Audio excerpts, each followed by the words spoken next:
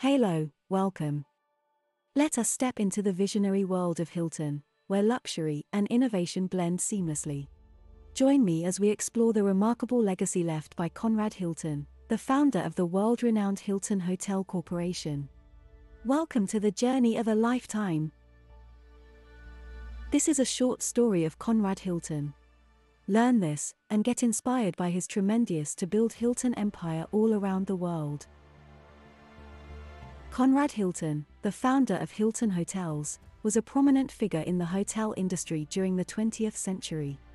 Born on December 25, 1887, in San Antonio, New Mexico, Conrad Nicholson Hilton was the second of 8 children of a Norwegian father and a German-American mother. His father, Augustus H. Gus Hilton, was a successful merchant who owned several stores in the region. Conrad Hilton attended school in New Mexico before moving to Texas, where he attended the New Mexico Military Institute. He then went on to attend the St. Michael's College in Santa Fe, New Mexico. In 1907, Hilton began his career as a banker in New Mexico, but after several years, he became interested in the hotel industry. In 1919, Hilton purchased his first hotel, the 40 Rooms Moberly Hotel, in Cisco, Texas. He then went on to acquire more hotels in Texas and eventually expanded his business to other states.